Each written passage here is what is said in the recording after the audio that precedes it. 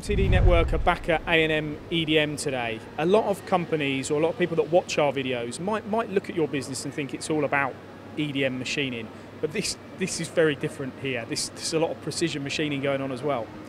Yes, I'd agree. Predominantly people view us as like basically an EDM facility, which not, as I say, about 2 years ago we bought this site and we've invested approximately £4 million since then. Machines, plant, tooling, etc.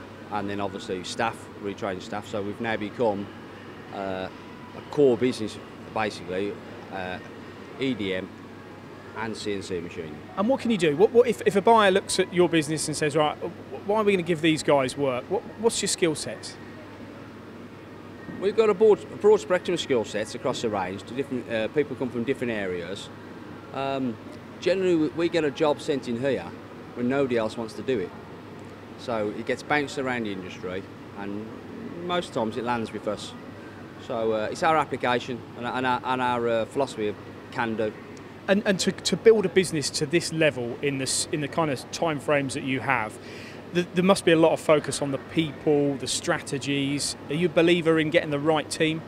Oh, definitely. As I say, your staff are key.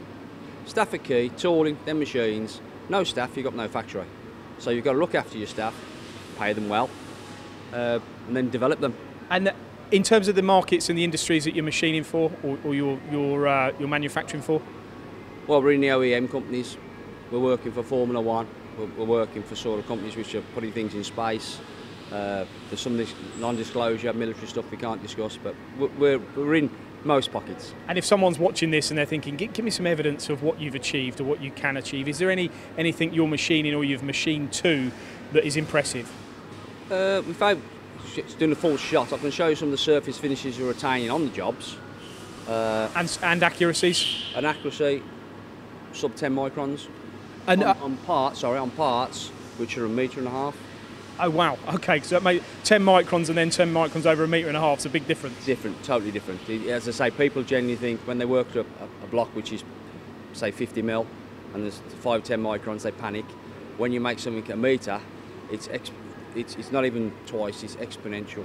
And you said to me earlier about your comment about the bucket and the hole. For our viewers, just tell us that. Oh yes, as I say, we are viewed sort of thing, because we're not very well known, if you like, but basically we will put a hole in a bucket to someone on the moon, but it'll be the best hole in the bucket you've ever had. Good way to finish. Thanks, Gary. Thank you very much.